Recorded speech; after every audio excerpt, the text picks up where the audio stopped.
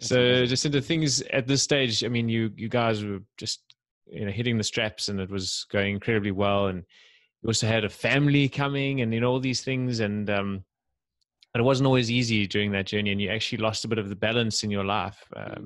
And that's kind of when yoga sort of came into onto the scene. How did yoga and meditation affect you and help you? So it was how old's Ari? I reference everything by my children's age. So Ari's nearly 9. So it was 10 years ago. So I was trying to fall pregnant with her, and business was going nuts. We were 3 years in. And I just remember the doctor going, "Are you stressed?" And I was like, "No, I'm fine. Like, I'm doing a lot in the businesses." And he was just like, "I think you could be stressed." And he's like, "I know you're really fit and healthy. You obviously exercise a lot." And he's like, "I just really feel like you need to find a way to just relax a bit more." And I was like, "Okay." And so I'd heard so much about yoga. Obviously we all have. And I was like, "Okay, I'm just going to try it and see how I go." And I started going every Sunday. I just go once a week, and I was like, "This is kind of nice. It's kind of cool." And then I just started to go, I actually really enjoy it. And then I started to shift more from my general fitness being, I'm going to do more yoga than I'm going to do, gym work. And started to I really fell in love with the practice. And that sort of soon led to meditation as well, which sometimes it does. We tend to do yoga in the physical form and then start to realize what it does to our mindset and how we can actually start to really slow down our thinking.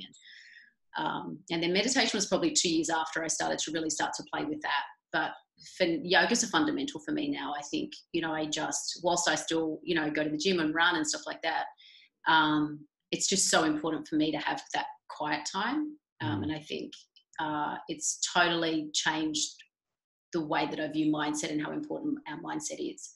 And I think that I was always somewhat aware of it intuitively, but I think that it's really strengthened my praxis in terms of, why do I think like that? Okay, that's an interesting observation, and being much more self-aware of how I'm feeling and when I'm in alignment and when I'm feeling like something's not quite right. And so that started about 10 years ago, and I've had a solid practice since then, and I love it. Like, I really love it. I think it serves me really well.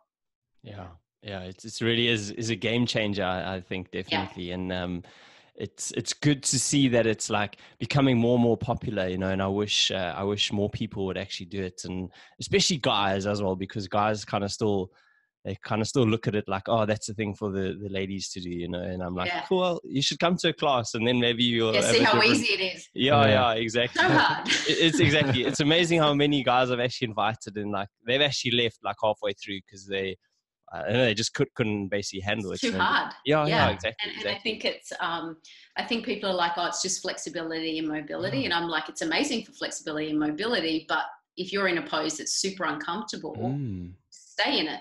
Yeah. And then that's when I find the mind chat is super interesting. Totally. Like, oh, okay, I'm just, I'm bitching and moaning about this, and then I'm like, okay, well, let's shift your focus. So I think that's what's most challenging about yoga, is being able to calm your mind, during the process. It is, for sure, yeah. And you know what? Also, just staying still in inverted commas, like in one place for like, depending on how long your practice is, say like an hour, like that's much more difficult than walking around the gym, going to pick up weights, saying how's it to your buddies, you know what I mean? Like, absolutely.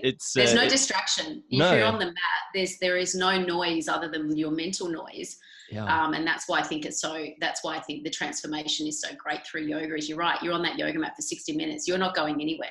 Yeah. You're not picking up a phone. You're not looking at, changing the song. Yeah. You're in the moment for the whole time, and that's the power of the practice. Yeah, for sure. And I think it builds up a good discipline in you as well, and a good strength and stuff. So maybe you can tell us a little bit about mind-body connection and why like it is such an important thing. Yeah, I think that when I was younger, it was always, I grew up obviously with my parents obviously being, fit and in fitness, knowing that you just had to exercise. Like, I was just like, it's good for your body. That's just what you have to do. So it's always been like, that's a given. And I was, my kids always know that too. They're like, you need to exercise. But I think it wasn't until I started to get a bit older that I was like, actually, it's less about the external output, and it's more about what happens for me in my mindset when I exercise, and how much better I feel during the day. It's not just the physical part that I think people are like, oh, you should go for a run or you should go for a walk. It's like, yes, physically you should, but your mind state changes by doing it. And the discipline of exercise in itself is the challenge that we should be all taking on. And I think that people are like, oh, I can't run. It's like, you can run, you're choosing not to run. Everybody can run.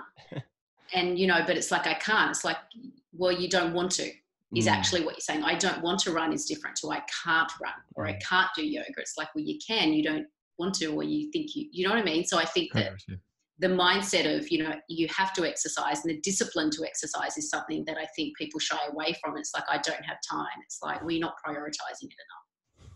Yeah, the discipline of exercise. Yeah, that's very well said. The discipline is so important that, you know, if we can't stick to that, then that flows into the rest of our life. It's like, okay, what other commitments have we made that we're not fulfilling?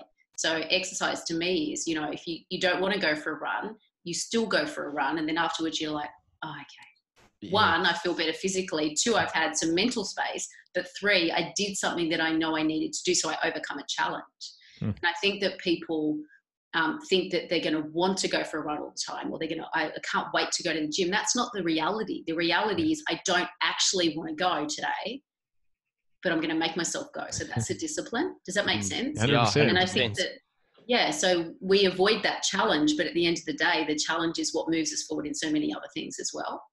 Yeah, basically agree. It's actually, there are very few people, even if you are like a real sportsman or woman, very few people are like actually always excited to get out there. You know what I mean? Like, there's days that you're like, I don't want to do that. Yeah. But I'm going to do it anyway. Yeah. So, because I, you know, and that's where I think people are expecting to want to do it. Yes. And that's not reality. There's some days you're not going to want to do it, but you still have to do it.